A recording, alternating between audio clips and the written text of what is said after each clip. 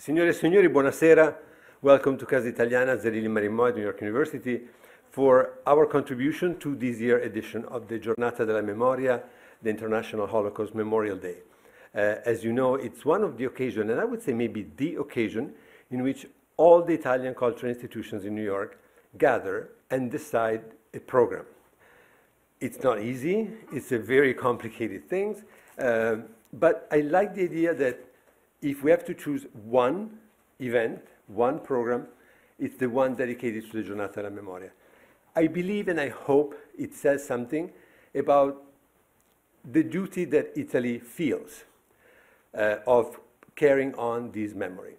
And the fact that different institutions, from the ones that do visual arts to the ones that do more literature to the one about Italian Americans, we are all together. And I have to congratulate my colleagues at the Centro Primo Levi because they are the soul of all these things. So every institution presents a program, a proposal, but the coordination so that all these different events, there is one left, so you're welcome to pick this up upstairs, that all these events make sense together in the way in which they are, and there is a sense, and I assure you, is really the merit of our colleagues at the Centro Primo Levi, Natalia Andrimi and Alessandro Cassin, that I think for their energy, not only in promoting their own work, but in helping us working together. Thank you. This evening is a very special evening. We're going to talk about Fiume. How many of you have heard about Fiume or know what Fiume is? Bravi. Less than 10 people.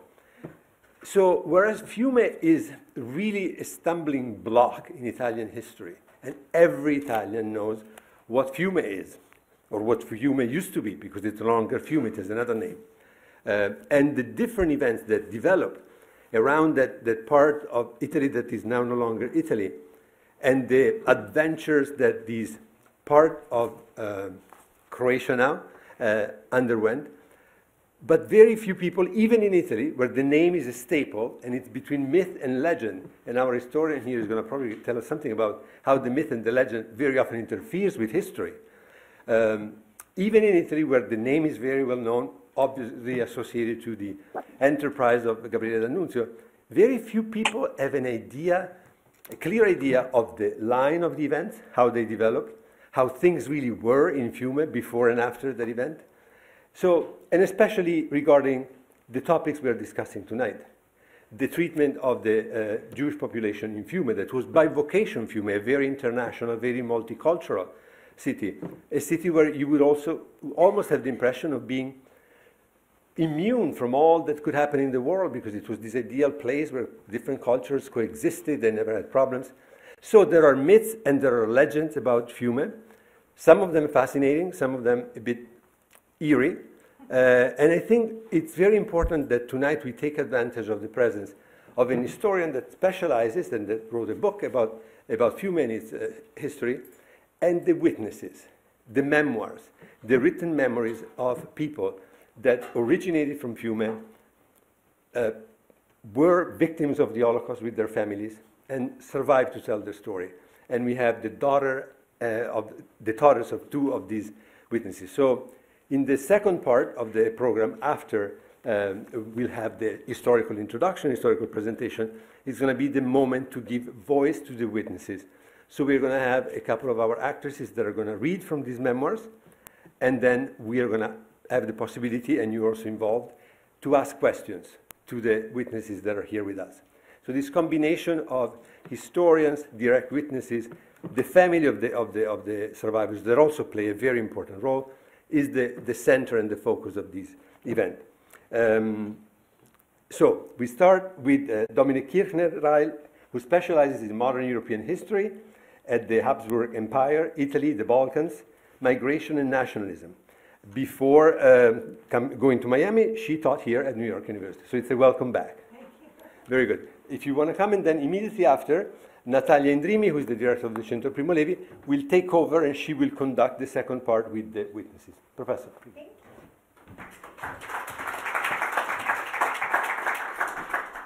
Can you hear me okay? Yes. All right. My name is Dominique Reill. It's such a pleasure to be here on this day especially, and I am just going to give a short backdrop to the testimonies that we're going to hear and the thinking about the experience of the Holocaust in Fiume. So this is a short lecture about how and why Fiume became Italy's Holocaust city. Anyone who studies Gabriele D'Annunzio, who we just heard about, has heard Fiume described as the Holocaust city.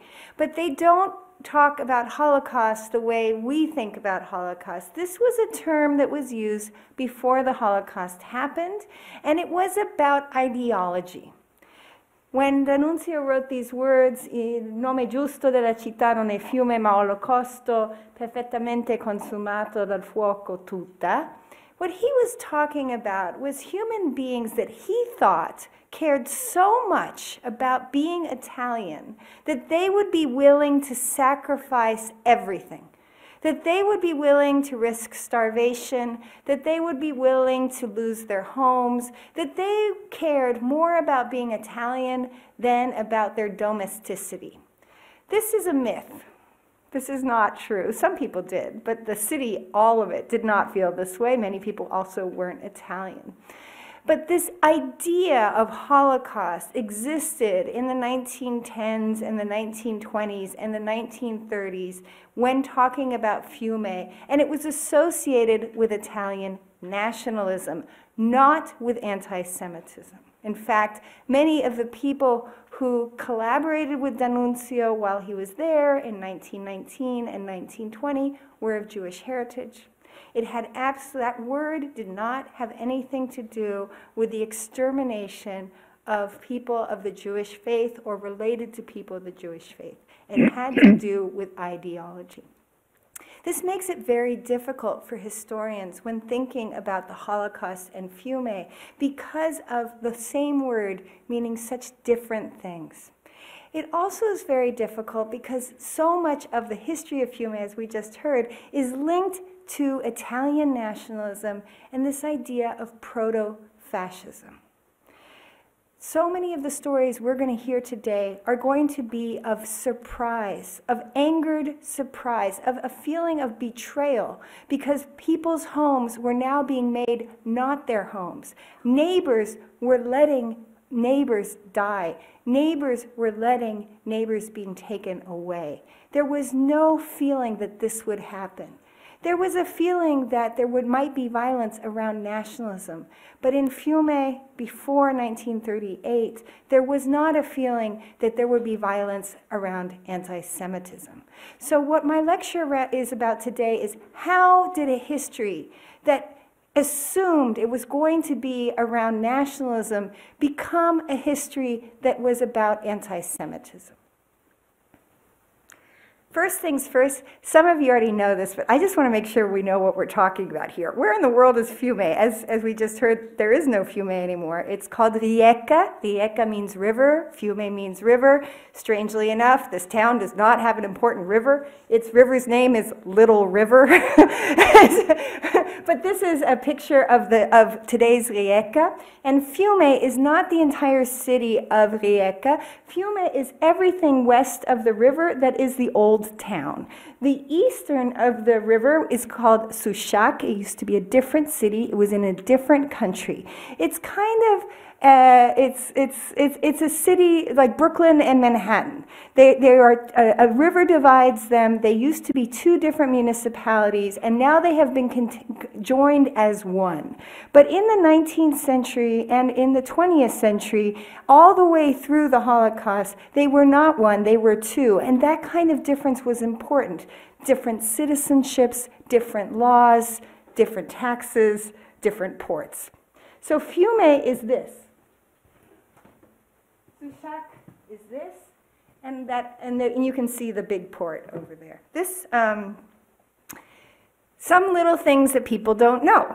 Fiume was not part of Italy until fascism. So in the 19th century, after the Napoleonic Wars and after the revolutions of 1848, Fiume was part of the Kingdom of Croatia, Slavonia, that was part of the Kingdom of Hungary, that was part of the Habsburg Empire. This is a picture of Fiume in around the 1850s. From 1868 to 1918, Fiume was made kind of a modern-day Hong Kong. It was a semi-independent city-state within the Kingdom of Hungary. It was under no other state. Its two official languages were Italian and Hungarian. It was illegal to teach Croatian in the schools, though many people also spoke Croatian. It was geared this way to become a hub of commerce and transport, to attract people to invest their lives in this Hong Kong on the Adriatic. It was conceived of as a place in competition with Trieste, which was Austria's port on the Adriatic. Fiume was going to be Hungary's port on the Adriatic. Over 40% of the populace in Fiume identified as mother tongue Italian when forced to choose a language. Many of those people also spoke other languages. Many of the people, almost 30% who said Croatian, 10% who said Hungarian, 5% who said German, and then all the others, also spoke Italian. It was a city of multilingualism, as we just heard, but of a predominance of Italian speakers, and thanks to these language practices, connections across the Mediterranean, not just with the Italian peninsula, but with all of the areas where Italian was considered a language of networking and trade. Fiume was Hungarian, but strangely Italian, and people moving there came precisely because of all these graynesses, right? This is a place that was open to people moving there.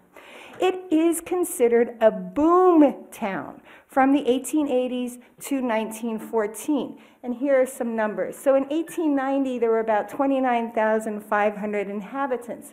10 years later, it is 32% more populous in just 10 years. 10 years after that, it's 27% bigger. Or if you look at it over 2 decades, 68% bigger.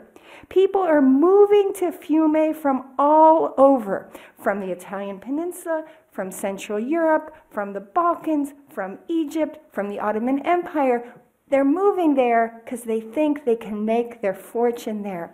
Rich people are moving there to invest in industries and companies. Poor people are moving there to get a job.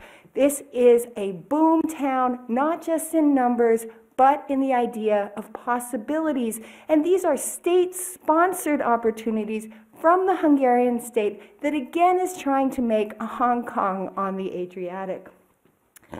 By 1914, only 30% of the people living in Fiume have this thing called Pertinenza, in German, Heimatrecht. What that means is something like local citizenship. The Habsburg Empire was an empire. It had 2 citizenships, Austrian and Hungarian.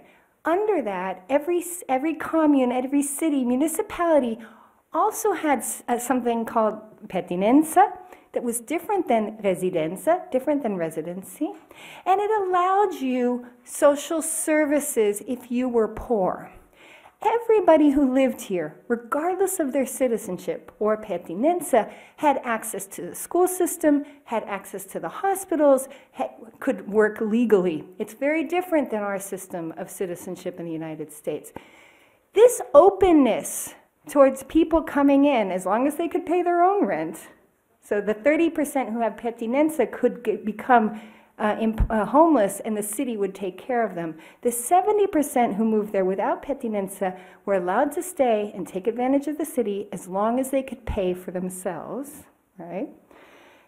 And it wasn't a problem because people were coming there for jobs and to make money. And so you have a situation until 1914 where you have people from all over who are living in the city legally, but they don't have this little thing called pertinenza, which gives you rights. Jews from all over Europe and the Mediterranean moved to Fiume just like everybody else who moved to Fiume. They were a very, very active, in many different ways, rich, poor, and everything in between, members of this city. They were very visible. This is the major road. Weiss is one of the richest traders in the city. There was never a vision that you had to hide your ancestry. You had your names from all certain different kinds of ethnic legacies, and there were several synagogues in and around Fiume. This was a multi-ethnic, multilingual place in which being of a different religion than Catholicism wasn't just legal, it was legally protected. Sushak, the eastern part of the river, also had an important Jewish community in it. It was, however, legally part of a different country. It was part of the Kingdom of Croatia, Slovenia, which was also in the Habsburg Empire. It's important to put those two stories together because during fascism, many Jews took advantage of walking over the bridge to get out of some of the violence and fears that was going on. So always remember that that border between Fiume and Sushak, the right and the left side of the river, was an opportunity when you felt afraid or when there was violence being incorporated by the state. In October 1918, at the end of World War I, the Habsburg Empire just suddenly dissolved. No one knew what was going to happen then. And within a 48-hour period, 4 different associations proclaimed the new state. There was the Italian community that proclaimed themselves part of Italy. There was the Yugoslav community that proclaimed themselves part of Yugoslavia. There were the socialists that proclaimed Fiume part of the global international. And there were these autonomous, these independent Fiume people who said, we are independent, us against the world. In the end, when the Italian army arrived, they moved the Yugoslav committee across the river to Sushak, and they installed the Italian community. And so the local government of the town, in its gray zone where no one knew where it belonged, was the Italian National Committee. The Yugoslav National Committee was put in charge of Sushak. Until September 1919, there was an inter-allied occupation of the city, British, American, French, Italian. Kind of like if you guys ever saw the Orson Welles movie, The Third Man, or if you've ever seen all those great movies about Berlin after World War II, you have this strange collaboration, condominium of global armies in Fiume, trying to keep it up for grabs, trying to make sure no country can get it until the Treaty in Versailles is signed and the great powers have decided where it should go. In the meantime, even though those occupying forces were in charge, city administration was done by Fiumeans. So life actually didn't change that much. And it didn't change for Jews either. There's only 2 weeks that that people have tracked real anti-Semitism in the local newspapers. And partially it's been explained because there were only 2 people in charge of the local newspapers, and one of them for 2 weeks was an anti-Semite. But the city itself did not transition after World War II into a place of anti-Semitism. It felt very similar to how it had felt before. When Gabriele D'Annunzio came in his red Fiat on September 12, 1919, followed by 200,000 or 300,000 veterans and soldiers, he too did not change the city administration of the city. He took over where the inter-allied troops had left. And so Fiume kept on actually functioning very similarly to how it had before the war. And this is also important for thinking about Jewish inhabitants in the city. Life changed a lot. No one knew what was going to happen. It was scary. A lot of people thought they knew an answer.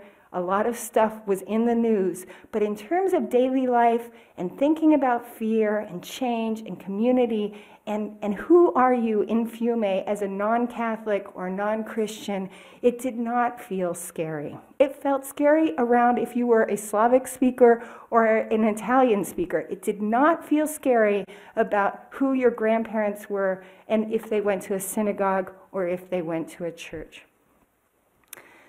In August 1920, D'Annunzio kicked out the local government.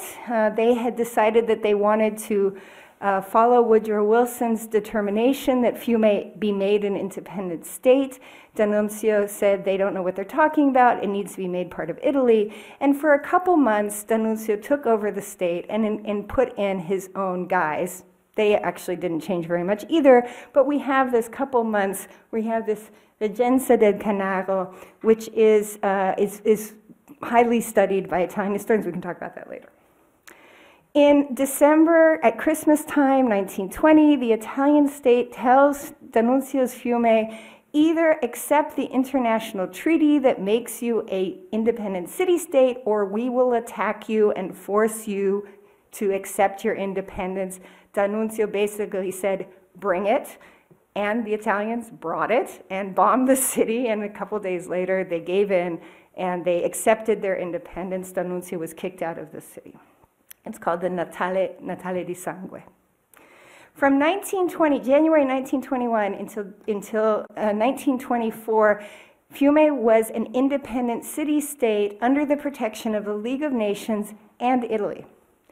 Citizens of Fiume were defined by that weird term I mentioned before, pertinency. So that Habsburg strange category became the right to Fiume citizenship between 1921 and 1924.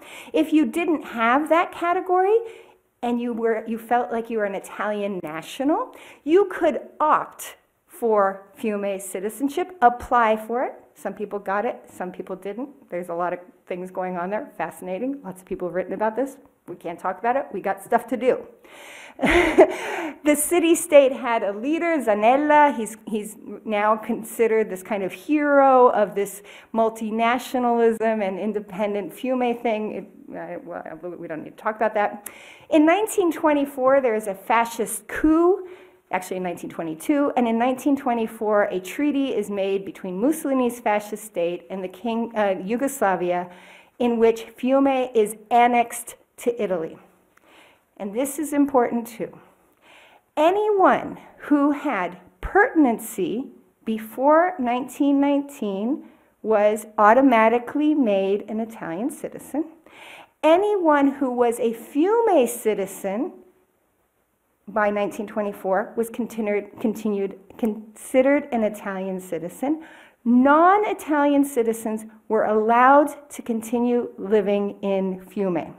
So when the fascist state took on Fiume, they took on many non-Italians who partially did get Italian citizenship because of those Habsburg papers. I know this sounds really, maybe too detail-oriented, but this is why Fiume becomes Italy's Holocaust city. So this is what I just said. We don't need to talk about that.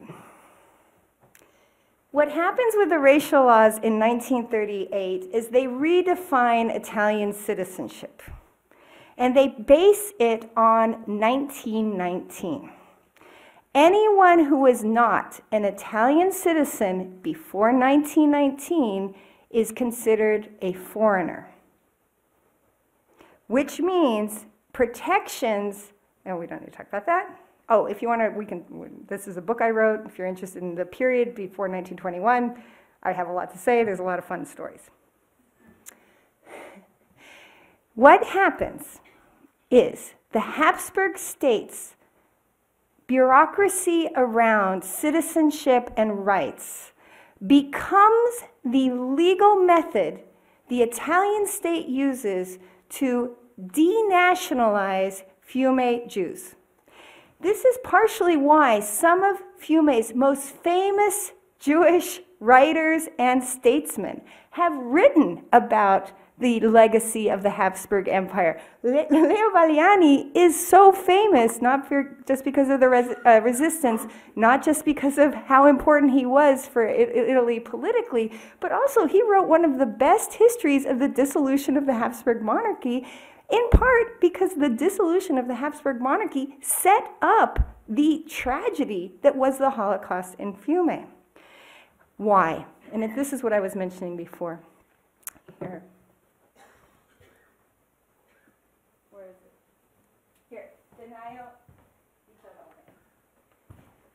Anyone who did not have pertinency or citizenship, so Trieste is safe. This is a different story. Trieste is already absorbed into Italy by now. Anyone who does not have Italian citizenship or Fiume pertinency by January 1919 is not considered Italian anymore, even if they had an Italian passport, which means Italian Jews from Fiume who didn't have the right Habsburg documentation now are much more vulnerable and face being kicked out of the city, having absolutely no rights whatsoever. From going that Fiume is your home, in a second, Fiume is a foreign city to you.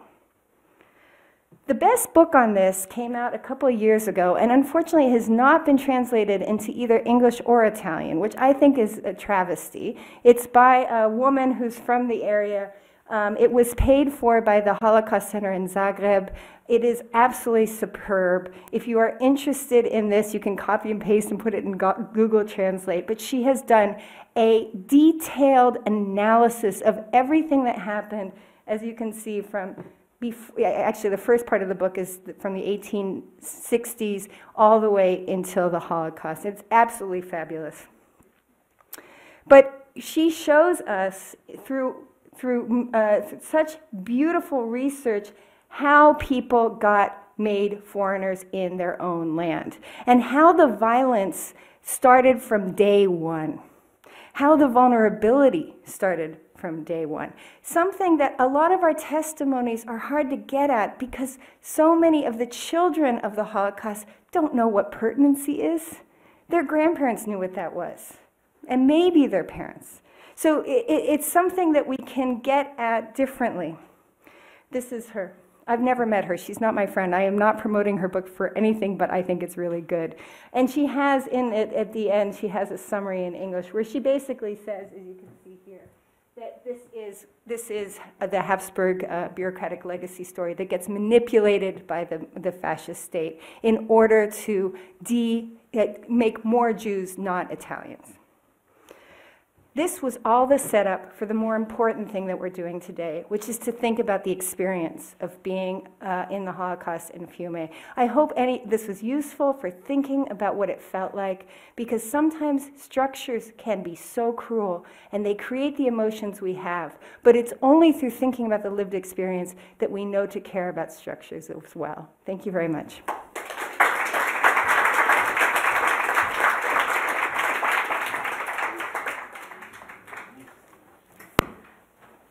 Thank you, Dominique. This was a very important presentation. It tells us a lot about how the juridic structure of our countries today can determine or prevent tragedies. And yes, indeed, the situation of Fiume Jews was one of the most brutal and cruel. Jews were denationalized all over Italy if they had not obtained Italian citizenship before 1919. But in Fiume, the entire community was denationalized overnight, which didn't leave anyone to help. Substantially, it was an entire community left isolated and alone. And many of these, all the memoirs we have, I should say, Centro Primo Levi has collected many, many memoirs of Jews from Fiume, and everybody remembers that moment in which everything was lost, in which they could not operate in the city anymore. So I'd like to say just a couple of things before we start our readings. First of all, I'd like to acknowledge a few people here. Lisa Lager, who is the niece of Cathy Lager, and also her daughters, Cathy's daughters, are following us online, Marsha and Sandra from Italy. Orly Artom, who is somewhere here. Here she is. She's the granddaughter of Rabbi Deutsch, one of four rabbis in Fiume. All the rabbis in Fiume were killed in different circumstances. Rabbi Deutsch was a fighter of the resistance and a wonderful man, so we have been in touch for many years, so through the research and personally. And also Anne Goldstein, who translated beautifully the book by Tatiana and Andra Bucci that we are going to read now. I'll say just a few words about their story. They were born in Fiume to Mira Perlo, originally from Belarus, and Giovanni Bucci, who was from Fiume, was a Fiuman man, was a Catholic. Giovanni was a cook and worked on merchant ships, and so he was often traveling. As we said, signs of intolerance in Fiume began very early when the Italians arrived. We should also say that the Jewish community started as soon as the Italians took over. The numbers of Jews began to diminish very quickly. And the real aggression was initially against the Slavs. It was the first experiment of ethnic cleansing by the fascist regime. And Mira and the girls, Mira understood that it was more prudent to convert. So the three women convert to the girl, and Mira convert to Catholicism. In 1940, Giovanni was stationed on some ship in South Africa. Italy entered the war, is captured by the British, and he remains in a South African prison until 1945, while Mira, her entire family, and the girls are arrested in Fiume and deported to Auschwitz. Against all odds, these two girls survived. And their mom survived, and they were all united. I don't think there are many stories of this kind. And they wrote a book that I recommend to. It's called Always Remember Your Name. It's published by Astra House, and it's a true example of how people can remember themselves as children. And Andra will tell us a little bit more after the reading. I would like to invite to the podium Alice Lussiana Parente, who will read the text.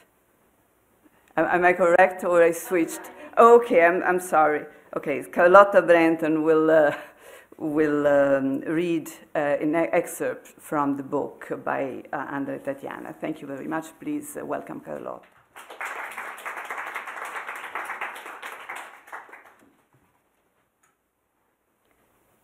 A story that comes from far away, from Russia to Fiume. Ours is a long story, and it begins far away. Our father, Giovanni Bucci, was born in Fiume into a Catholic family of Istrian origin.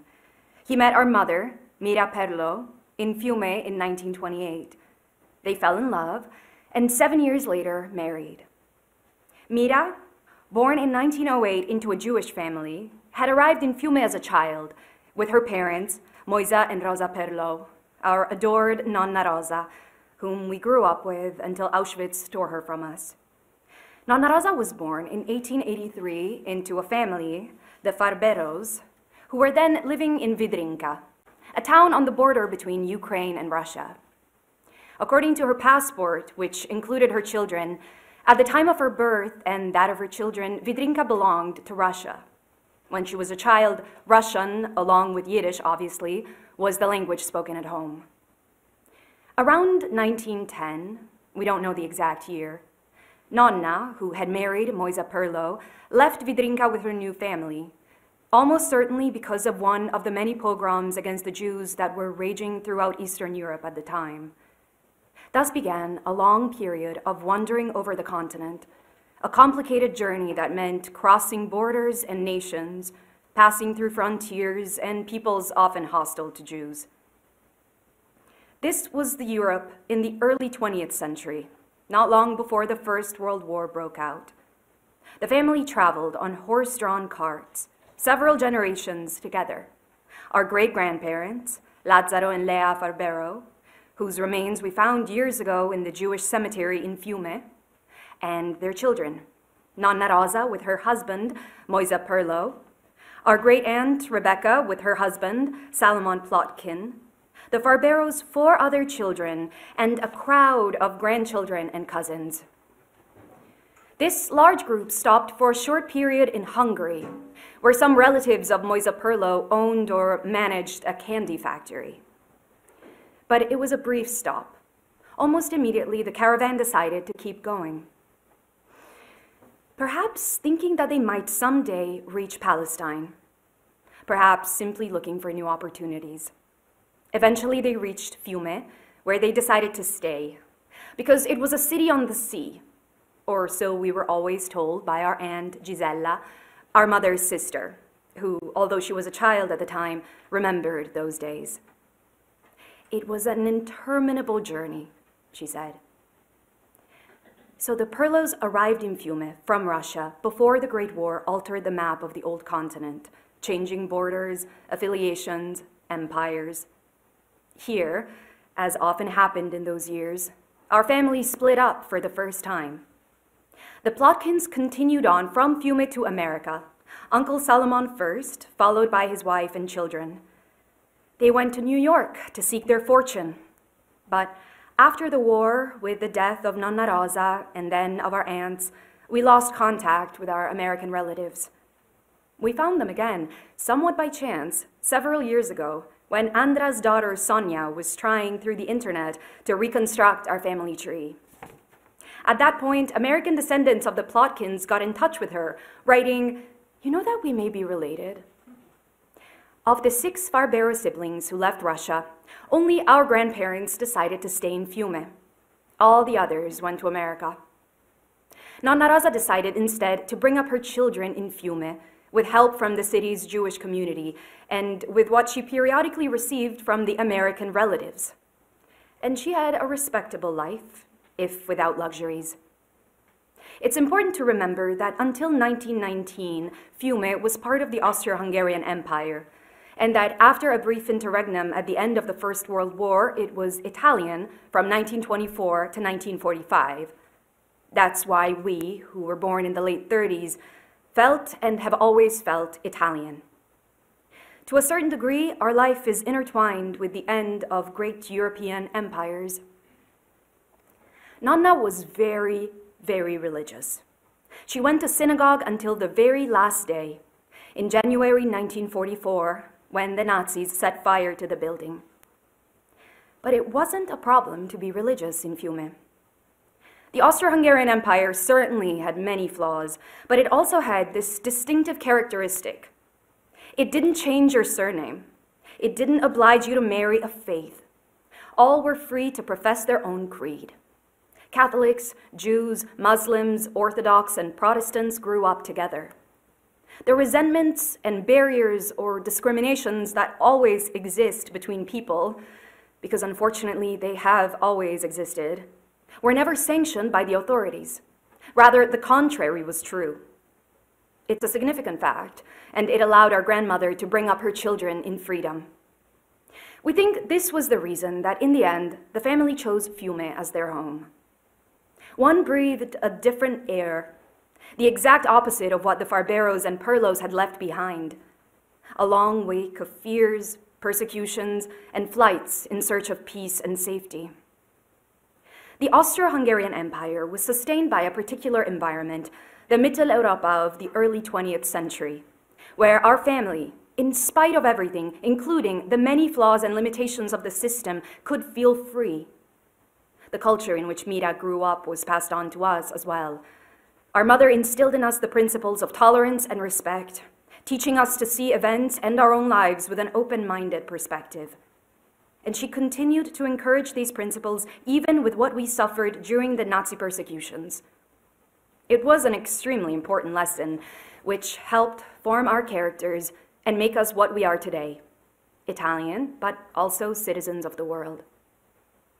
In the house in Fiume, Nonna Rosa lived with her 6 children, Sonia, Gisella, Aaron, Mira, our mother, Paola, and Giuseppe, Uncle Jossi, born between 1902, and Sonia, and 1913, Uncle Jossi, the only one born in Fiume.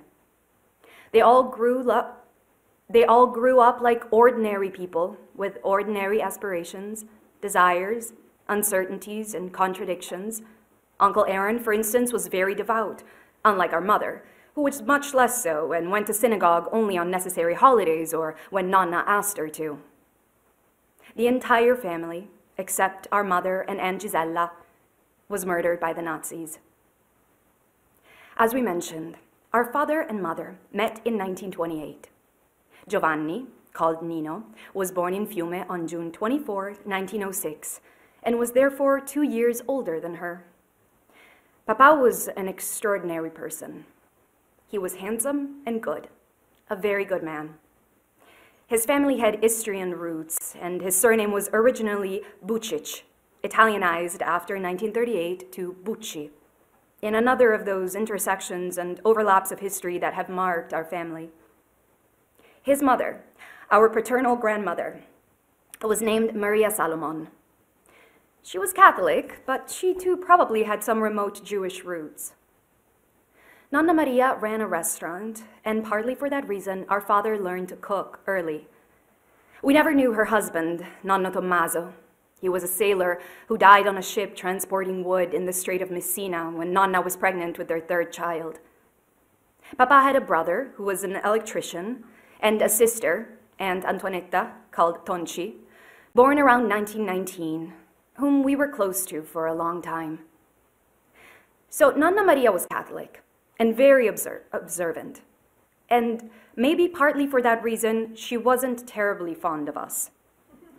She never accepted the marriage between Papa and Mamma, a Jewish woman joining the family, and she showed it on many occasions. Our parents met under the clock tower in Fiume, the way young people did in those days, and as perhaps they still do today. They were engaged for 7 years before they got married. Papa worked in a pastry shop and played soccer for the Fiumana team and for the national military team. He always said he should have gone to play for Bologna, which at the time was one of the most important teams in Italy. But life carried him elsewhere. He began going to sea, embarking as a cook. He loved ships, and he loved the sea deeply. Even in the last years of his life, when he had retired, he would usually go out to the balcony as soon as he woke up to look at the sea. It was the first thing he did. For many years, he worked on ships belonging to Lloyd's of Trieste in the merchant marine. In 1940, when Italy entered the conflict, he was sailing off South Africa. His ship, the Timavo, was sunk by its commander to keep it from being requisitioned by the British. Even though Papa wasn't a soldier, he was taken with the other Italians to Koffiefontein, a prison camp near Johannesburg. He stayed there until 1945. The family and the racial laws. We have some clear memories of our early childhood in Fiume, and some that are less distinct. Naturally, Mamma and Aunt Gisella told us many things later. If we think back now, we return, in memory, immediately to our house, on the ground floor at Via Milano 15. We are inside, in a long hallway off which various rooms opened. We all lived there together, the two of us, Mamma, Papa when he wasn't at sea, Nonna Rosa, Uncle Jossi, and our cousin Mario, Aunt Sonia's son, who was about 10 years older than us. He was born in 1928, and when our aunt moved to Trieste for work, he stayed and lived with Nonna Rosa. In Fiume, our mother had become a seamstress, Aunt Gisella a milliner, and Uncle Jossi a barber. Mamma was very close to our aunt, who in 1937 married Eduardo de Simone.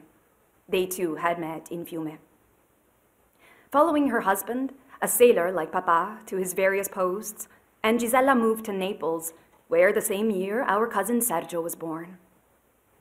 Nonna Rosa attended synagogue regularly and was a dedicated member of the community. But that didn't make her narrow-minded or less open to the world. On the contrary. She was a very intelligent woman, and although she was devout, unlike our grandmother Maria, she accepted the marriages of her daughters Mira and Gisella to Catholics. We had a normal life. At least until 1938, when things concerning our family began to change rapidly.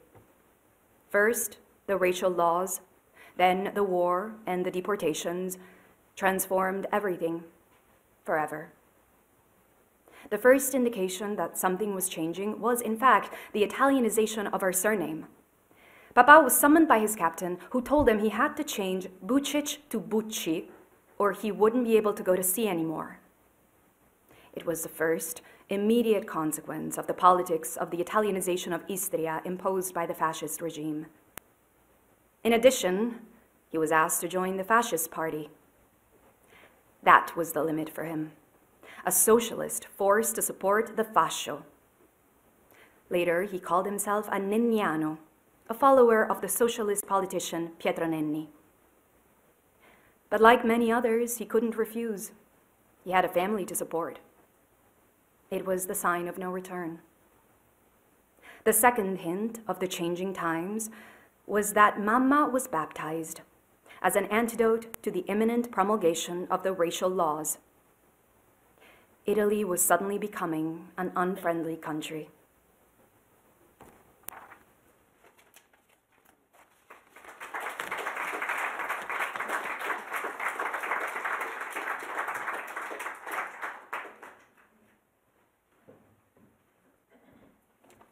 Thank you so much, Carlotta. This was a beautiful reading.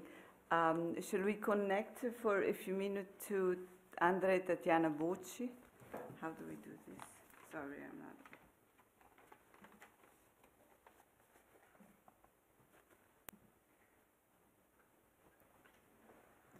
Ciao Andra. Ciao. Mi senti? Immagino che Tatiana sia andata a dormire. Sì, era un po' stanca. Ok.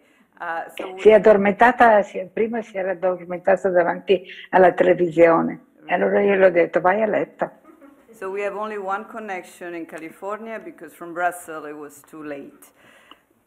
Tatiana, abbiamo letto queste bellissime pagine che raccontano un pochino l'inizio, com'era la vostra famiglia a Fiume.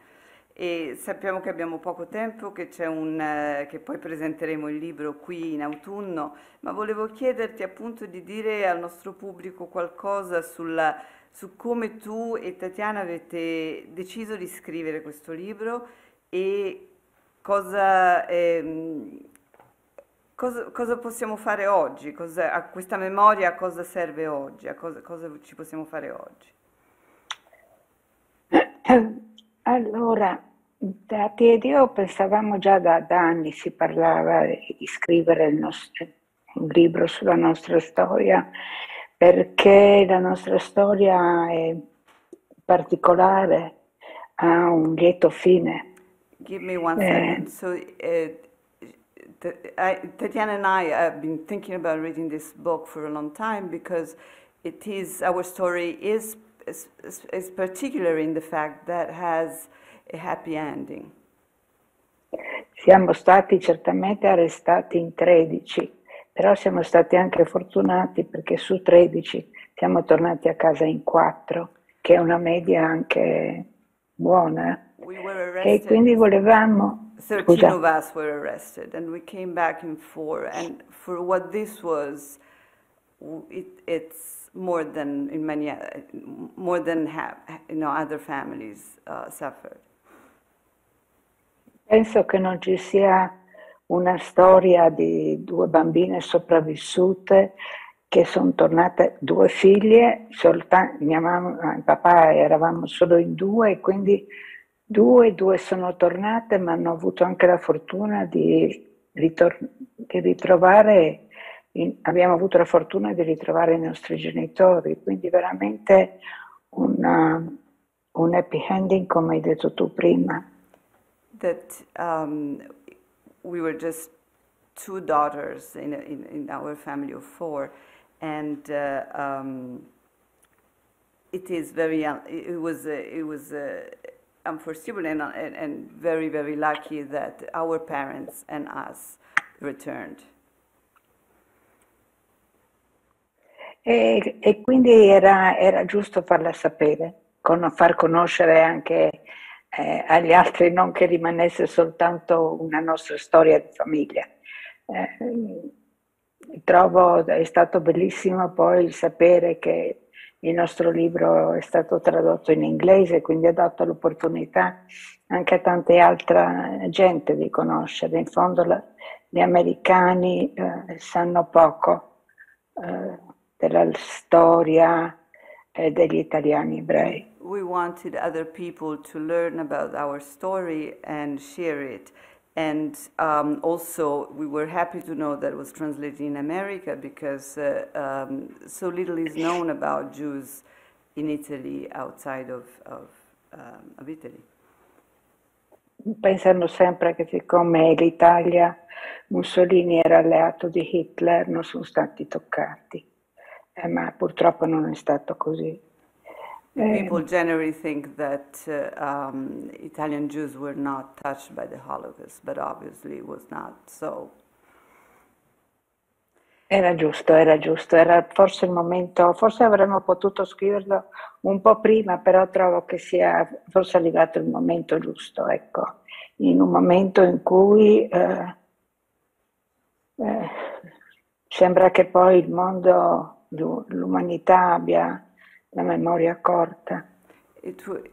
Even though we could have written it before, but this was the right time in the end, and it's a time when we feel that humanity has a short memory and is not remembering. Con tutto quello che succede, tutti gli immigranti in Europa che attraversano il mare, molti ci rimangono, la guerra tra l'Ucraina e la Russia, una guerra che sinceramente io penso un po' tutto il mondo, ma mai me la sarei aspettata, proprio mai. Non riesco a capire perché la gente non riesca ad accettarsi un con l'altro.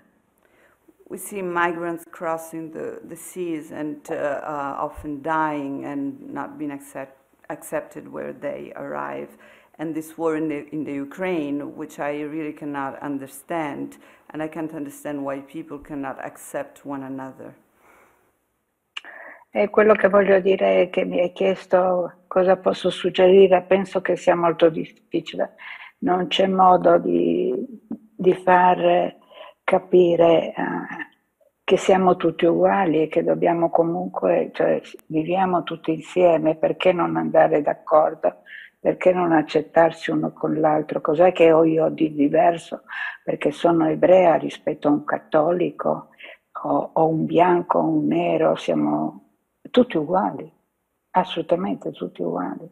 E quindi non riesco proprio a capire perché non si voglia proprio, non si riesce a farsi, uno non riesce a farsi accettare, ecco, c'è sempre qualcuno che ti stuzzica in qualche maniera, la parte cattiva di noi stessi viene fuori, ecco. It is so difficult to understand, for people to understand that we are all the same, and I'm reversing her what she said, and that the worst part of us often comes to surface, and it's so difficult for people to coexist and see each person for what they are and accept them. And Andra, in quello che tu... Continua. No, io volevo dire che quando con mia sorella facciamo tanti incontri in Italia con le scuole, facciamo anche i viaggi ad Auschwitz per raccontare la nostra storia, ma la storia noi rappresentiamo un po' tutti i sopravvissuti, perché io sono la più giovane italiana tornata a casa e quindi siamo oramai soltanto noi due che facciamo i viaggi fino ad Auschwitz-Birkenau. We're the youngest survivors who came back, and at this point there are very few people who can speak to the students and to the schools, and my sister and I are the only two people who accompany the schools on the trips to Auschwitz. E noi lo diciamo sempre ai ragazzi, perché facciamo i viaggi con studenti italiani, glielo diciamo sempre, o anche quando andiamo nelle scuole a parlare. Il mio suggerimento è di usare sempre la propria testa, di cercare di non farsi influenzare. Poi è sempre difficile, però non c'è una medicina. Yeah, unfortunately, there's not a medicine against racism, against injustice. But when I go to the schools, I always say to the students to think with their own head. I only encourage students to think with their own head and not let others influence them. But of course, this is always very difficult. Andra, thank you so, grazie tanto, ti vogliamo ringraziare per aver partecipato. Ti aspettiamo qui con Tatiana per presentare il libro. Grazie, grazie. Sarà molto bello venire a New York. E ti voglio ringraziare Anne Goldstein che è qui, e Anne ha tradotto il tuo libro e è veramente molto bello, grazie molto. Grazie, grazie anche a voi. Ciao ciao. Che mi avete fatto conoscere anche qualcosa di Fiume che proprio non sapevo. Beh, parleremo molto di Fiume. Grazie. Ciao. Ciao.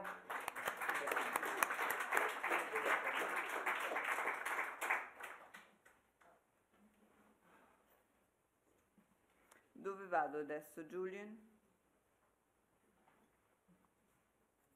I don't know what to do. I don't know. Vorrei che Julian venisse per... Puoi continuare, puoi procedere col programma, non devi fare niente. So we'll go to our second reading. This is from another memoir, a book that was published only in Portuguese by Nora Tausz, Ronai.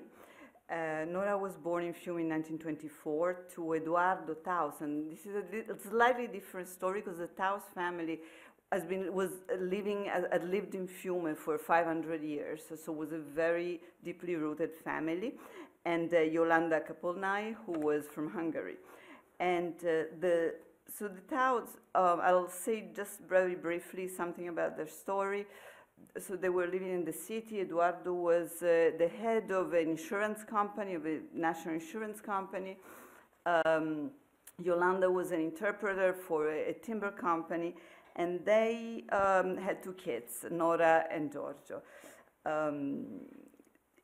They did well in Fiume, and also they had business and family in Budapest. So like many Jewish families, the kids grew up between Budapest and Fiume. Traveling was very, very common.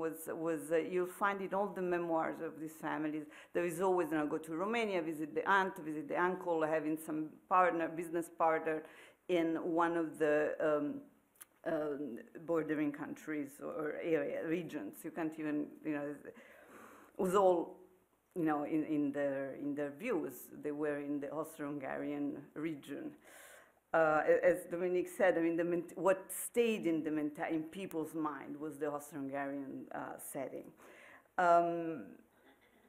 When the racial laws came, the Tausz were also denationalized, even though they probably had tons of the pertinence paper, and they immediately understood they had to leave. They tried to get visas. It was very expensive. They had to pay the affidavit themselves.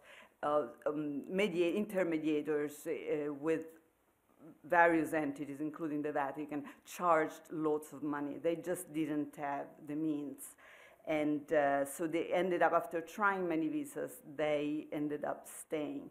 In June 1940, Italy enters the war, and all the Jewish men of Fiume, no matter the age, whether sick or elderly, were brutally arrested with a very efficient operation.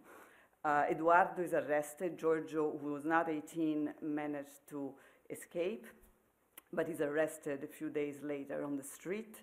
They're locked up at the Torretta, which is a local concentration camp. In 1940, the fascist regime creates all these concentration camps near every Italian city, and then larger concentration camps in the south. They have a friend who is a senator, and he gets them out. And at this point, they begin a life of an unstable life, trying to get visas and trying to get by without any work, because Eduardo had been fired, the kids were out of school, and they're very creative and resourceful, but life is hard until they managed to get a visa to Brazil. Brazil was somewhat the last resort. It was the country where nobody wanted really to go, but ended up being an option for many, many Jews. I just want to add that Nora became an architect in Brazil and a swimming champion, and she's 98, and she still swims and coaches swimmers every day. So now we'll ask this time Alice Luisiana Parente di leggere, to read Nora's memoir. Thank you.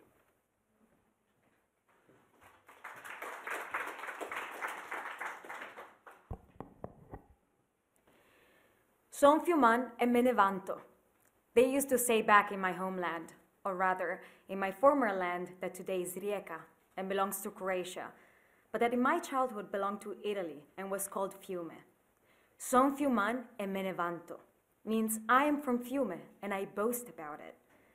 I don't know exactly why I should be proud of the city I was born in, or for that matter, why anyone should be proud of their hometown, since this is nothing more than a biogeographical accident.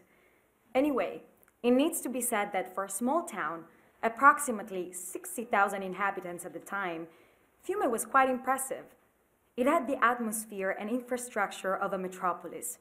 Sumptuous buildings like the palace of the former Hungarian governors, Casa Pancera, where I lived when I was 6-7 years old, Palazzo Andria, etc. It also had interesting churches and, most importantly, a beautiful theater, the Teatro Verdi, built by the architect who made the Vienna Opera House. The school buildings were large with well-equipped gymnasiums, like I haven't seen any here in Rio. On the other hand, the teachers were for the most part terrible, and the population rather provincial. Despite this, cultural life was intense, promoted in the first place by a very active Società Concerti, Society of Concerts. There was no famous musician of the time who had not performed in our theater. The opera season was also quite popular. In the crowded galleries, workers of all kinds, wearing their overalls, sheet music in their hands, followed the performances and made surprisingly appropriate judgments. Then there was Circolo, dedicated to literary activities, and the Città Onica, I can guarantee the spelling, that served the same functions, but for Croatian families.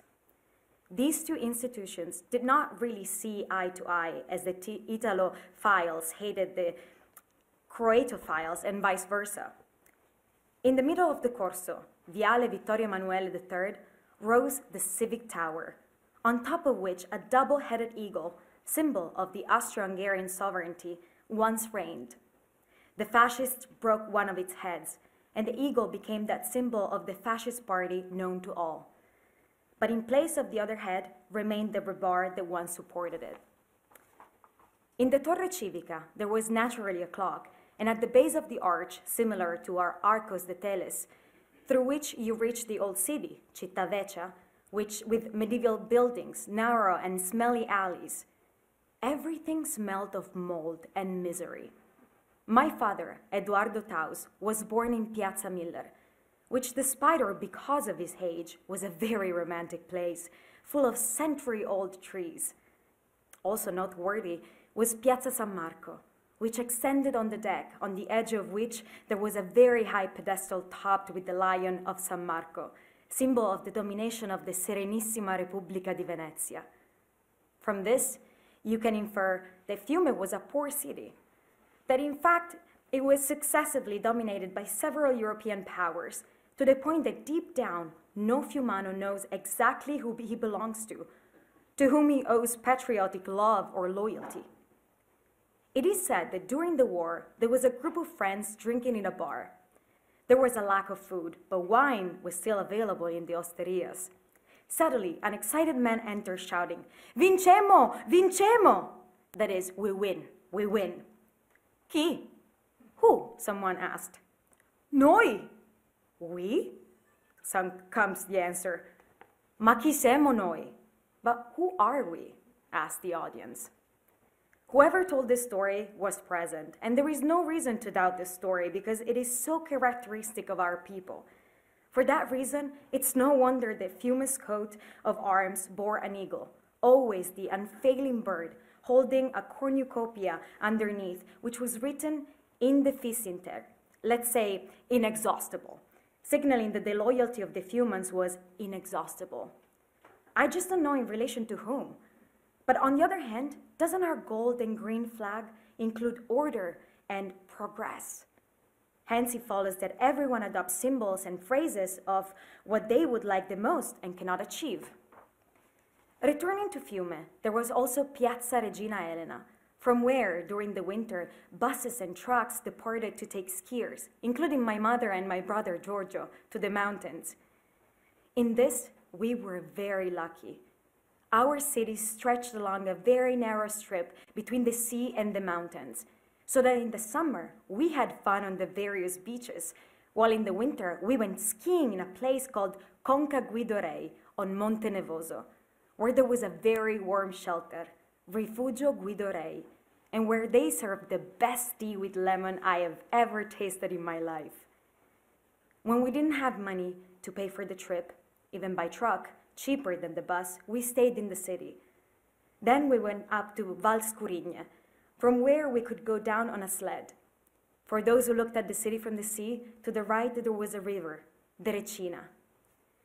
The border between Italy and Yugoslavia ran along this river. There was a bridge that led to a small town on the other side, Susak. This was much smaller and simpler than Fiume and is now part of Rijeka. In Susak, there was a small chapel on the bank of the Recina. On the altar, Saint Nepomuk, patron saint of Susak, with open arms like Christ the Redeemer. The border passed exactly through the arms of the saint. As Fiume was a free zone for many years, smuggling was free across this bridge. Even this writer, who is recounting this story, smuggled innumerable bags of coffee and many letters that had to be sent in Yugoslavia, avoiding fascist censorship. I did it with the greatest ease and face, because the residents on both sides didn't need a passport or a visa, just a tessera di frontiera, and we children, up to 12 years old, didn't even need that. I only gave up this meritorious activity when, already approaching 17 years old, the guard asked me how old I was, to which I replied, almost 12 years old. Then he told Mom to get me a tessera. I felt, at this point, that it was good to stop, and my mother thought that too. Mama, who was called Yolanda Capolnai before getting married, had a very cheerful and strong temperament. She communicated vitality in her ways and body language. She was a lot like my daughter, Laura, who is undoubtedly a mix of mostly Capolnai with a dash of Ronai. Well, now that you already know that Dad was Edoardo and Mom Yolanda, it's time to tell you about their marriage, because of which I've been here since a cold winter morning on February 29th, 1924. My nonna, Rosa Weitz, Dad's mother, married a widower, Philippe Tausz, who already had 2 children, Samuel, the eldest, and Ernesto, the youngest.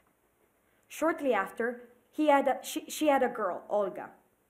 This girl, who, however, tragically died of asphyxiation when the wet nurse rolled over her as she fell asleep.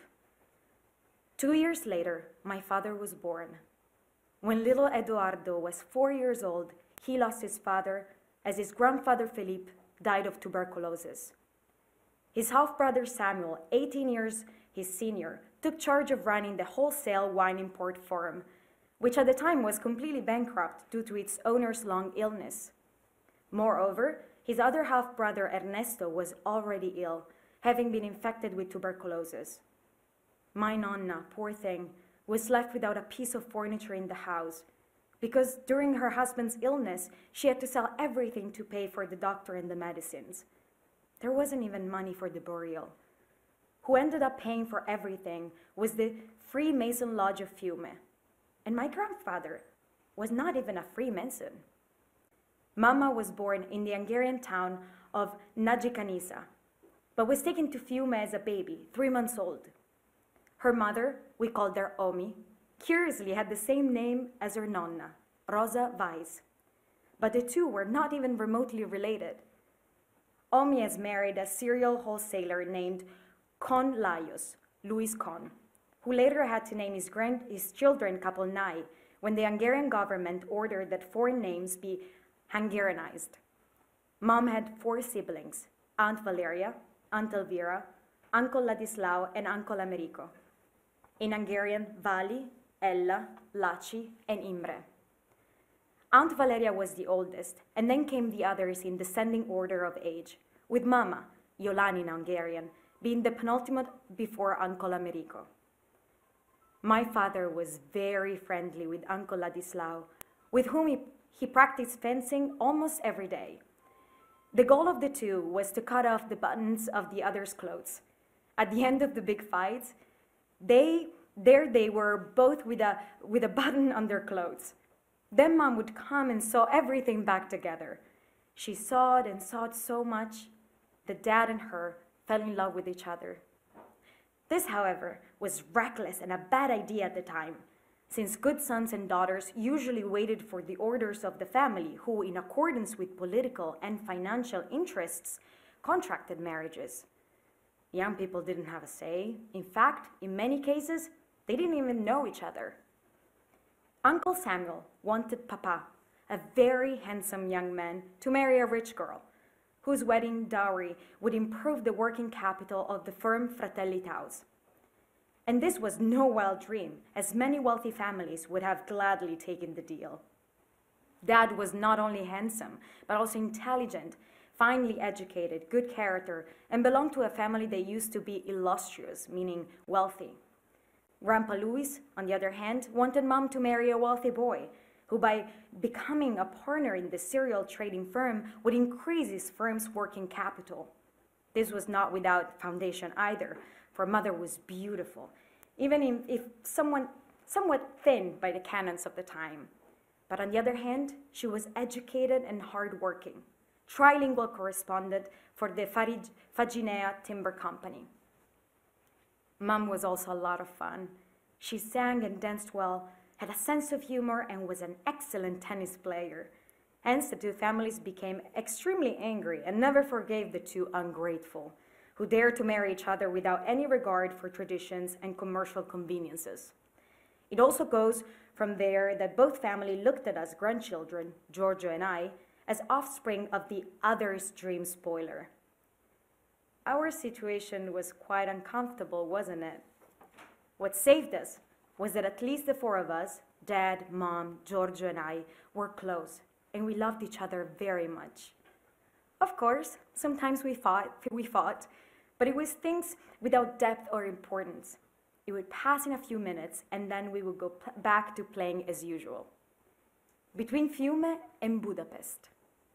Long before that, still in Budapest, when the political situation in Europe started to look murky and threatening, my parents predicted that eventually we will be forced to emigrate. And out there, what are we going to live on? They asked themselves. So they decided to learn practical trades. Dad, an excellent amateur photographer, took a course at the studio of his friend Halmi to refresh his skills. Halmi was the fashion photographer sought after by almost all VIPs in Hungary and the surrounding areas. Mom went to take a seamstress course to make bras, girdles, and garters. Her dermatologist even gave her all her prescriptions for creams and lotions so that she could use them out there if necessary. This was very nice of Dr. Czertowski, because in general, these doctors keep the secrets of their formulas under lock and key. The day after Dad was fired from the insurance company, we let everyone in town know that Mom took orders for girdles and bras and that Dad had a photography studio at home, which perfectly executed photos for documents and also photographed weddings, christenings, etc. Giorgio started to work as a seller for articles for dentists and prosthetics, and I started selling silk stockings. There was no nylon at that time. sold scarves and corsets that I received on commission from a Jewish merchant, owner of a beautiful shop on Corso Vittorio Emanuele III. Unfortunately, I don't remember his name. I would put all these things in a suitcase and go door to sell them. Giorgio traveled all around Italy selling his merchandise, but his headquarters were in Bologna, where he got supplies and from where he left for his travels. In addition, Mother taught me how to finish the bras she sewed, and when she had a lot of work to do, which luckily happened often, as I mentioned, I would take the bras to Aunt Valeria's house, who lived across the street and at the sewing machine. She beautifully did the finishing. So we managed to push life with our belly, while we frantically tried to get visas to enter some country, out there. Any country that would take pity on us and let us enter. But nobody wanted us.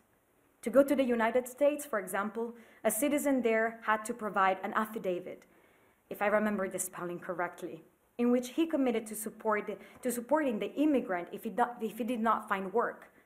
We would need 4 affidavits. There were Americans who sold these documents, but we didn't have enough money to pay them. Visa. Cathy Lager, Dad's secretary, had emigrated to the United States and married an Irishman named Denner, who was the president of American Express Co. Lenke offered us 2 affidavits. Dad and Mom wanted me and Giorgio to go, so that at least 2 of us would be safe. But there was no way Giorgio and I would leave our parents behind to face certain death. I wrote a letter in English to the future Queen Elizabeth, who is about my age. I explained our situation and begged her to let us into England, that we would be forever grateful, industrious, disciplined, and useful subjects. I sent Suzak's letter, as from Italy it would be censored by the Italian government. Then Dad went to Suzak and obtained a New York phone book. He searched and found 8 people named Tausz. Of course, all Tausz in the world are related. Based on this, he wrote to all 8 and included the international stamp of reply in the letters. He explained our situation to them, said that we were all healthy and with tremendous determination to work, that we were never going to cost them a penny, that we already had 2 affidavits, and that we only needed 2 more. Well, we didn't get any response, which just demonstrates that they were real Tausz and relatives. Going back to our attempts to get a visa to emigrate, we tried Australia, Argentina, to no avail. We were just in the hustle and bustle when one night, or rather early morning, the bell rang. There were 6 or more soldiers with bayonets on top of their rifles, revolvers in their hands. They came to arrest Papa and Giorgio to take them to a concentration camp. Dad could only take with him the clothes on his back and a blanket. They wanted to take Giorgio too, but then Mom started asking, "For the love of God, do not take him," because he was a child after all. He had not turned 18 yet. Then they left, taking Dad. Having decided to escape, we packed Giorgio's suitcase, and after saying goodbye to Mom, we went downstairs with me, and we headed to the railway station, located right in front of our house. We stopped at the entrance to the hall, because we noticed that it was full of soldiers and police. We wanted to get out, but the 2 policemen at the door had stopped Giorgio and asked him for his ID, which naturally gave him away, but the word Ebreo, Jew, printed on it. They took Giorgio and put him in a truck, parked a little further on, and in which there were already other people. I just stood around watching the truck. Shortly after, the truck departed. I started to run after. I run and run a lot until he took the climb to Torretta. Even on the way up, I still covered a good stretch. But then I could not run anymore and lost sight of it. At least, we now knew that the prisoners were taken to the Torretta school.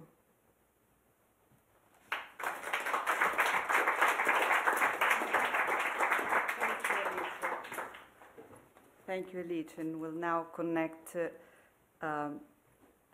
with Nora Tausz from Rio de Janeiro.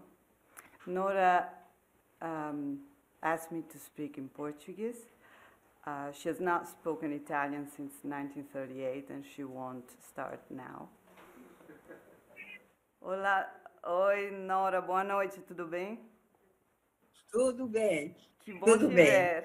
If it is better to you, I can try to speak English also. If you like, If you don't like, well, if you, as you prefer. Se você prefere português, a gente faz um pouco de tradução, se não, inglês é ótimo, tá?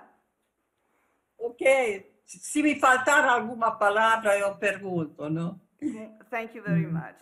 So, Nora, some days ago... Yeah. Oh, sorry. I don't... Okay, yeah. Can you hear me? Yes, yes. No, Me yes. pode ver? Me vedi? Você pode me ver? Tá me No, vendo? no, non ti vedo, no. Non vedo niente. Casa Italiana, punto. Agora você... que bom, que bom.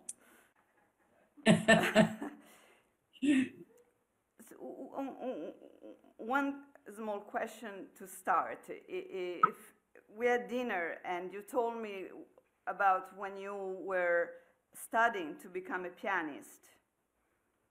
Yes. And then you said that suddenly you got very upset that you had not done it, you had not been able to continue. But then you said something else about what makes us happy. Would you like to tell us a little bit about those things that you left in Fiume and that could not be done? Que não foi possível fazer e depois você... I left my whole life. I left my whole life. My piano, my preferred books,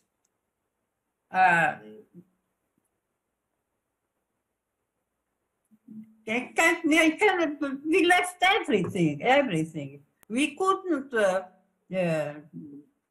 take with us very much things, no? We only took the absolute necessity, one or two dresses and sweaters or something like this. Huh? And then you didn't start playing piano, although you have musician's daughter, but you didn't start playing piano again, but you did something else. Yeah, I saw, when I arrived here, I saw in the newspapers anuncios. Announcements that professor of piano with a diploma from the university here gives lessons for 5 pode falar português. 5.000 reais. I don't know what would be the amount of money. What would be the valor? The value of 5,000 reais. But it was very, very expensive. Very little, something very little. Then I thought I should rent a piano. That would be not very good because a renting piano, you must imagine. And I should learn a lot more, and then I would not be able to help my family because I wouldn't earn anything. So I decided to forget the piano and never more think about it. And that I did. In this item, I am good. If I decide to forget anything, I forget it for good. But also you remembered a lot in your book. Nora, can you tell us, we ask this to all the people who have all these memoirs, the authors of these memoirs, can you tell us a little bit about what drove you to write the memoir and what you would like to tell younger people today? I have grandchildren, and I didn't want them to ignore completely what happened in Europe. And so I wrote my memories for them. I never thought that my book would be published. But Laura is very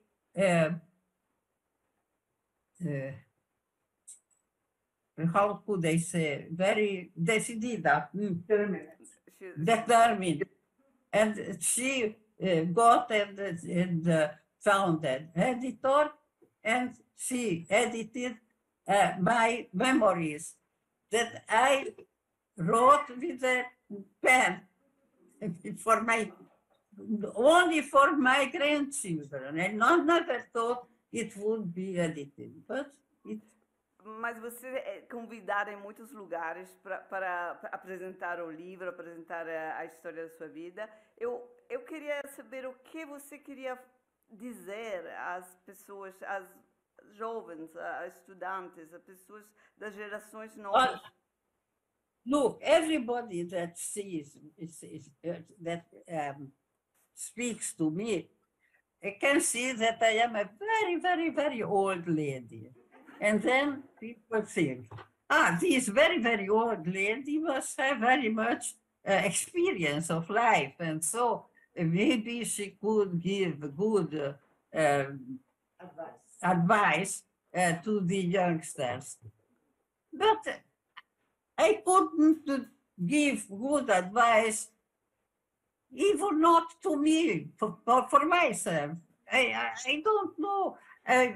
Maybe if I could live 500 years, maybe I would learn about life.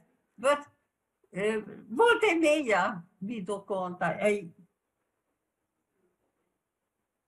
Frequently, I see that I didn't learn very much during this quite almost 100 years.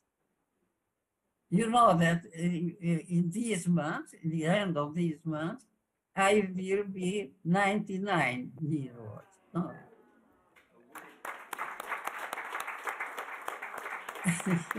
And we have a friend here in the hall, Stella Levi, who is just a year ahead of you. Yes, no. Swimming. Eu espero que você vai encontrá-la. Tem uma nossa amiga aqui, o nome dela é Stella Levi, ela também escreveu a memória dela, e ela é um pouco mais 99 agora. É meio. Eu vou fazer 99 agora, em fevereiro. Então vocês vão se encontrar para conversar, que pode ser que 99 cada uma e vocês vão achar algo, uma receita para o mundo.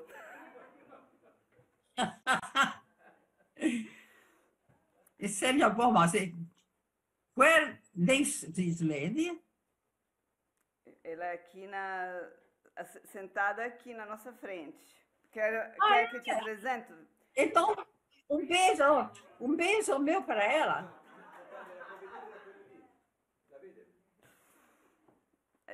É demais subir no palco. Nora, tem algo que você queria falar para o nosso público aqui? Eu queria desejar a todos eles muita sorte, que grande parte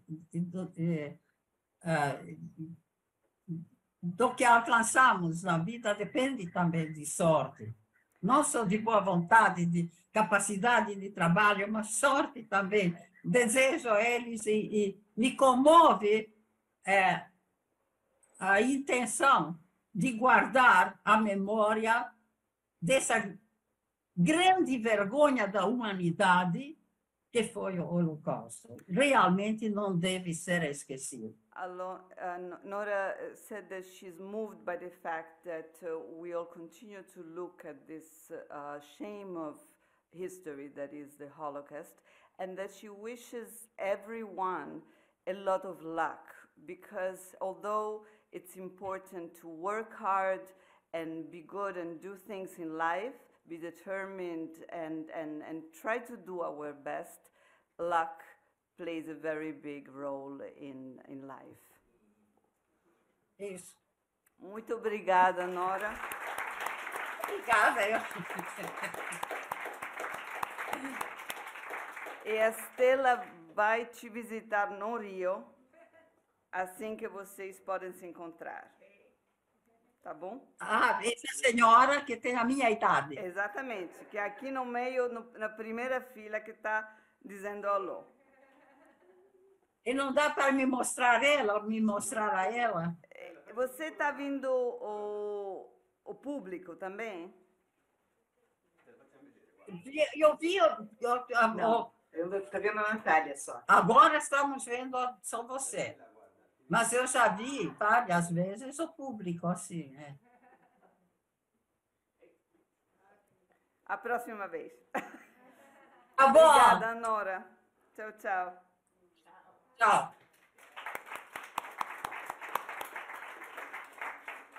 And here our last reading. It's a memoir that was given to Centro Primo Levi by Cathy Lager. Has not been published, and we will publish it this year. Cathy was born in 1920 in Fiume to Austro-Hungarian parents. Was a very, very large family that had settled in Fiume somehow because the head of the family was a baker, and he baked for the railways company. And he followed the construction of the tracks until he got to Fiume, and he liked it. He thought he would go to America, but he liked it, and he stayed there.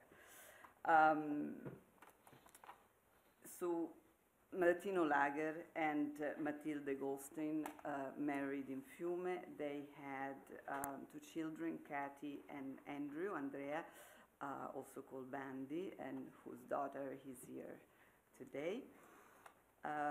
She also wanted to be a pianist and a dancer. They also lived between Budapest, Vienna. It was a family that had multiple locations of life until the racial laws were promulgated and everybody's life was shattered. Matilde was a woman who was not had not had a lot of education, but was very well read and was very tuned into politics, and he understood that the family had to leave. But this was impossible because it was a huge family.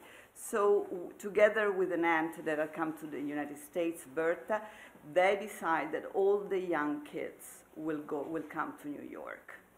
And they find a way. Berta worked also as a seamstress in the Bronx, and they worked very hard, that they got the money for the affidavit, and they brought all the young generation to live with her in this small apartment in the Bronx. We actually found a photograph of the kitchen with everybody gathered there. Cathy, everybody found a job. Andy and Bandy, the two cousins, were immediately drafted to Italy and went to fight in the liberation, where Andy was killed. After the war, Cathy got married in New York and had a daughter, Marsha, whom we'll connect to later. She was born here, and right after the war, Cathy decided to go back to Italy, where she was reunited with part of the family that has survived in Bari. Bari was a city with very large DP camp, and this was the reason why many members of the family were there. And they decided to stay, and the Lager family became, there was no Jewish community in Bari, and in the years following the war, they became kind of the Jewish community. The holidays and every ritual and everything that pertained to Jewish life was propelled from the Lager household in Bari. And following that, they moved to Rome, where Cathy decided to use her experience as a refugee to help other people. And she worked her entire life for HIAS, for the Hebrew Immigrant Aid Society. And Marsha began as a teenager to work for HIAS as well. She became a social worker and then a physician.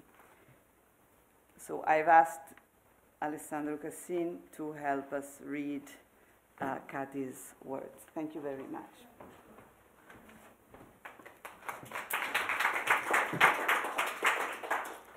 Good evening.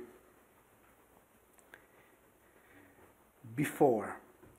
I cannot reach further back than my grandparents, and truly I know very little about them.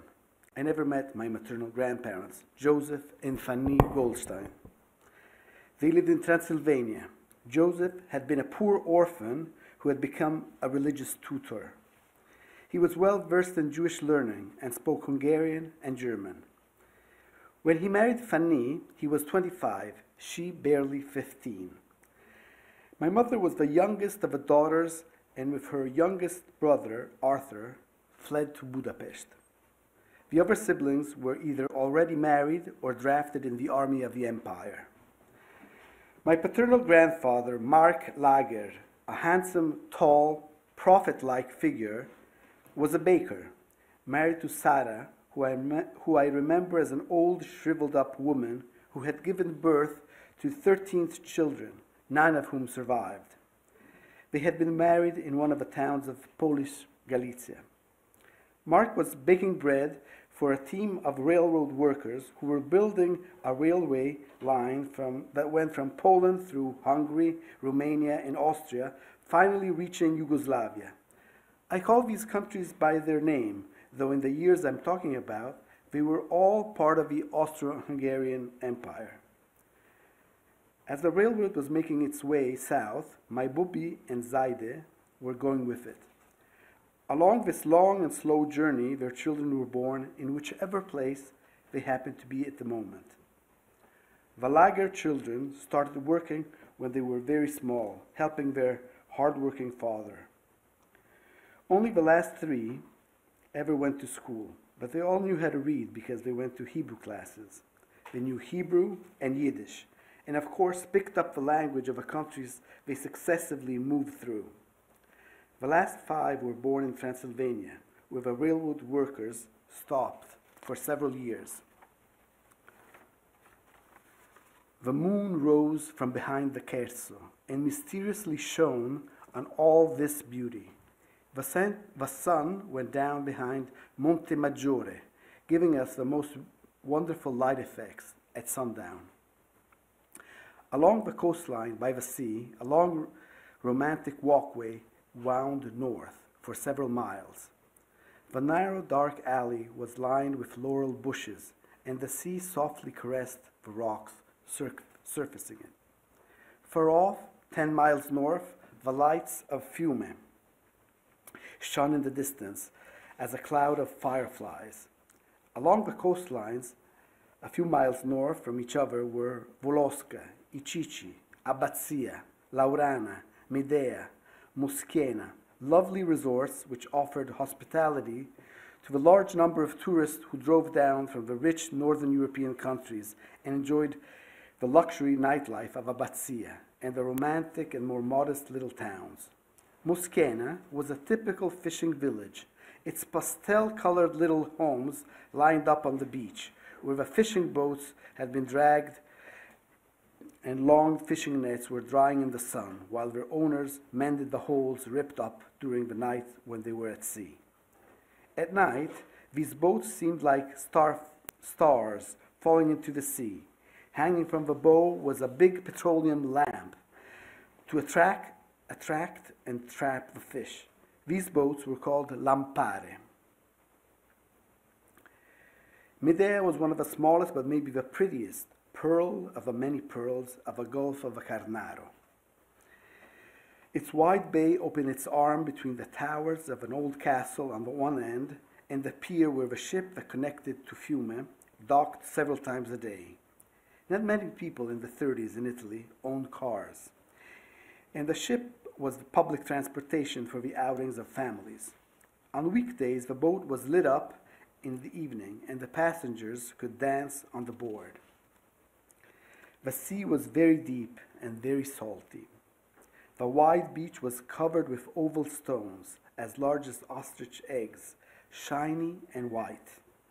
Our feet were sore until we got used to practically walking on eggs. By the end of the season, our soles had become hardened and less painful. The road behind the pebble beach serviced the privileged car owners and tourists and the bicycles of the local population. Two restaurants facing each other, one directly on the beach, the other across the road. Besides these two buildings there was only one small villa, and this was the one that we had been renting for years, from 1934 to 1938. We just had to cross the road and we were ready at the beach, ready to walk into the water and start swimming. Or we could go to one of the small wooden piers and dive directly into the sea. After the famous September 1938, it was as if all of a sudden we had lost our roots. We no longer belonged. The law was ordering people to avoid Jews, and they did. Naturally, I no longer attended public entertainment places to avoid humiliation. The Italian officers who had come to Jewish community centers for the Saturday evening dance suddenly disappeared. We realized that we were isolated. The circle of friends became smaller, but more compact. It was in the summer that Miki and his friend Vico started coming to visit us in Laurana. They were both working as traveling salesmen. I don't remember what they were selling.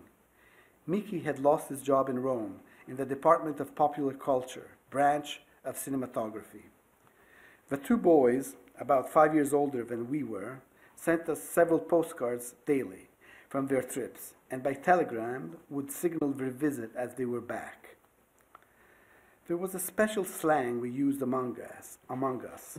We were all Jewish and multilingual, and used words from each language that best expressed what we wanted to say. Vico fell in love with Nerina, who had in the meantime blossomed into a beautiful young girl. She was pleased, but was too immature to return his love. Miki and I fell in love. Neves, who was a little over 13 years old, loved our company and always stayed with us. Along the stairways going towards the sea, every 2 steps there was another couple. Laci was with Paola, Miki, Neves, and I were in the same step. Magda was with Federico, and Nerina was with Vico. Their parents were seated on easy chairs at the border of the garden. Uncle Benny, a real sadist, once in a while would light a match to spy on the couples. We passed very romantic evening on the stairway. Neves was like a chaperone, but truly I didn't need one because I was very shy and immature in love affairs and in voicing my feelings. However, there was a strong feeling between me and Miki. We were missing each other very much when we were separated for days because of his work. My family was not pleased with this budding love and in a certain way tried to hamper this rapport that was clearly indicating a latent and purely platonic love. My father was jealous of me and tried to object to our meetings, but did not succeed in interrupting it. Vico and Miki had no relatives in the U.S. and were planning to go to Palestine. The interest in Zionism that I had discovered years before in Romania started to spread and prevail among us too. But my mother was firmly against Israel, the Israel plan, because immigration there was possible but illegal. The legal quota was almost non-existent. We girls were torn between the two countries. At the end of the summer, we had a goodbye party in the garden of Villa Paola. The two boys brought two cakes. On one they wrote America, on the other Israel. We only ate of the latter. It was a party full of sadness. The six of us, future immigrants, were there with our youth full of love and fear. My father drank and became tipsy. He was dancing with our guests and with mother. I felt my emotions rising like a fever and hid in a cave near the water, breaking into a hysterical crying fit. Departure. Magda and Andrew left for Trieste 2 weeks before us. Bandi and I went to Naples to pick up our American visas. The affidavit had arrived and the visas were ready. Our luck at the time was that there was no immigrations from Italy, and the Italian quota was at our disposal. Normally, the Italian quota had been filled and waiting time ran into years. But with Mussolini's fighting his colonial wars, no Italian was permitted to emigrate. Having lost our citizenship, we had no passports on which to put the visa. Only the tears of my mother's mellowed the tender nature of a VIP at the Department of State, who gave us a one-way Italian passport. Magda and Andrew miraculously obtained a Nansen, stateless passport. And Irina and Nives, who followed us in March 1940, were given a Hungarian passport by their father's friend, who was the Hungarian honorary consul in Fiume. This can give you an idea of the acrobatics that go into getting out of a situation of this sort. Bandi and I left on the 2nd of October.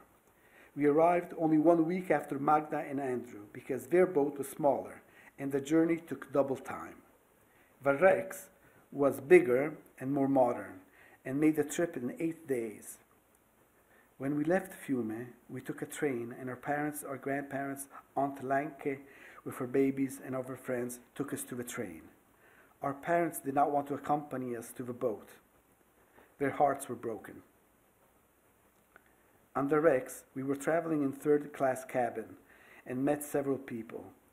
We were looking with envy at the second class, where there was dancing and other social activities in the more elegant quarters, which we could not afford. As for money, Italy only permitted $50 per person to be taken out of the country. Among the new acquaintance, there was a young American of Greek origin who had been in Greece on vacation and was going back to work as a bartender in a 7th or 8th Avenue ice cream parlor. This young man, by the name of Steve, kept in contact with us for several years. I often stopped at his ice cream parlor to satisfy my craving for ice cream. Bandi, who wanted to be very protective of me, and who also wanted to show off, had told Steve that he was older than I, so that if I was 18, he had to be at least 20. Steve made believe that he was fooled, but when Bandi later confessed his true age, he laughingly said, "I knew you were lying. Your face never saw a razor." Besides Steve and I met a young German Jewish refugee, whom I saw several times later, but I did not like him because he had a very strong German accent. I always hated the German language, but after I listened to the raving speeches of Hitler on the radio, this language became even more hateful to me. America. When the boat landed and we disembarked on October 9, 1939, we stopped at the baggage claim area of the Port of New York. The landing space was divided into zones, indicated with letters of the alphabet, so that the luggage could come to the sector that was indicated by the initial of the passenger. There, under the letter L, we had been waiting our luggage to come out of a hold. And then we had to go through customs.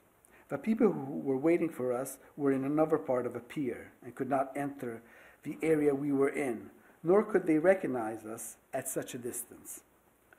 There were lots of people waiting. Finally, we spotted Magda and Andrew and Berta. They were waiting for us on the other side of a customs section, and they had been waiting until late afternoon. They finally embraced us, and we made our way to the Bronx. Aunt Bertha had married a German refugee. She had met Uncle Morris in Fiume at the time of my grandparents' 50th wedding anniversary in 1937. Morris had 3 children. Ruth and Max had stayed on in Fiume at my grandparents' home and had come to America just a few weeks prior to our arrival. The 3rd son, Herman, was in Israel and joined the family several months later in 1940. So here we were, 6 teenagers and a middle-aged couple in a 4-room apartment with 2 bedrooms, 1 bath, a kitchen, and a living room. We had to eat in turns because there was no dining room and the kitchen was small. Magda, Andy, Bandy, and I slept in 1 room. The boys each had a normal bed, while Magda and I slept on a metal cot which could be folded to make room during the day. Max slept on a cot in an L-shaped narrow corridor. Ruth was sleeping in the living room, and the master bedroom, of course, belonged to Aunt Bertha and Morris. In these cramped quarters, we had to be on strict schedule for our hygienic needs, and the time limits was binding, as we all had to leave the house before 8 a.m. The generosity of Aunt Bertha in opening her home to us cannot be extolled enough. She was a hard-working woman, laboring in a sweatshop in the garment section downtown, being paid by the piece. Coming out of a subway, which in the Bronx became elevated, she did the shopping for us, famished youngsters, and embracing the 2 huge bags with her tired arms, she walked up the hill on Mount Eden Avenue to continue her stressful day by cooking for all of us. But there was warmth of being together, of facing this huge, unknown country in a family group, which was still very close. Thank you.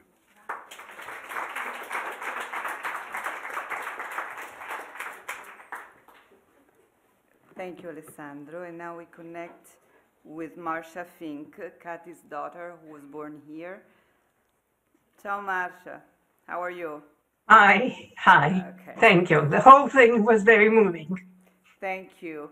And I'm very glad that we pulled from the archive this memoir that your mother gave us so many years ago, and that we publish it. Marsha, would you like to say a few things about what this whole, I mean, you are really part of this experience. Okay. I will repeat part of what you said. The main figure in this whole history is probably my grandmother, Tilda. My great-grandparents on my grandfather's side had come and established themselves in Fiume at the end of World War I. And they already had children and families, but the family was very close. They were strongly Orthodox. The family less, but maintained a very strong Jewish tradition that my grandfather and grandmother later transmitted to me in particular. We had members of our family who died at the hands of the Germans. The great-grandparents and their daughter Lenke, whom we don't know if they went to the camps or if they were killed locally. And another cousin on my grandmother's side who was in the camps, working in the crematoriums, and later participated in the founding of Israel by furnishing arms through Italy to the future Israelis and then immigrating to Israel. My mother got married. My mother and the other cousins survived the horrors of Nazism because my grandmother actually got them and convinced the other parents to send them away. She knew what was going on. She had a sense of the horrible history which was coming, and wanted at least the young people to be away to save their lives. And she succeeded in that. It was a very knit group, the one of the cousins, and this was transmitted also to the younger generation. We're still in touch with each other. Yeah, for years I've been following, I've been in touch with everybody. This Yes. is a huge family in many different in many different countries, France, the United States, Switzerland, Italy, and who knows where else. But anyway, I was so influenced that even though I'm not an Orthodox Jew, Judaism represents part of my identity. I am who I am because I'm Jewish. And this was instilled in me by my grandmother. Those were the years when Israel was being founded, when Israel was, I was 2 years old when Israel was founded. And we were following all the news on the radio with great anxiety. My grandmother had a big family in Israel. And as I said, in some ways, we only lost a few people to Nazis because God protected the rest of the family, and they lived either in the United States or Israel. My mother started to, after she got married the second time in Italy, had 2 other children, and for many years she was a mother, but she started to work when I was 16 years old for the Hebrew Immigrant Aid Society, HIAS, in Rome, where we had moved from the South. I sort of followed suit because they needed some help here and there, and I started while still in high school, to work for HIAS. And after I finished high school, while still going to university, I worked I sort of made my way up and worked in the Rome, Paris, and New York offices of HIAS. And then again, when I decided to go to medical school after social work school, I worked in HIAS with Russian refugees. I have seen refugees who told me their histories and their suffering from Romania, Poland, Czechoslovakia, Hungary. And I myself worked with those refugees from the '67 war that came from Egypt and other Middle Eastern companies, because I spoke French, and from Israel, where I was immediately after the '67 war, I had gone to Paris to work with the families of those refugees especially from Egypt, because the men had been put in concentration camps over there, and I had a special project with another person in Geneva to try to liberate them and bring them outside, whether it be wherever they wanted to go. Thank you, Marsha. Would you like to say a word about what this memory is for us today? And this memory, I think that this memory is something that should always survive, and that I hope never repeats itself. Unfortunately, we're not in an easy world these days, but we should try to remember what happened and how many people died in order to avoid it again, and accept each other for what we are. I think that the lady from Brazil said it. We should accept each other for who we are, regardless of skin, color, religion, or anything else. Thank you, Marsha. Thank you very much. I want to say still, I don't know if you know, but I may be the last person who got her American citizenship through your mom. And thank you very much, Marsha, and I hope that we'll see you here soon, and Sandra too, your sister. and when the book will be ready. And thank you so much for organizing this event. I and think you know that Lisa is here in the audience. Whoever organized it, it is wonderful, and it is in the alma mater, because I graduated from Redmond University with my bachelor.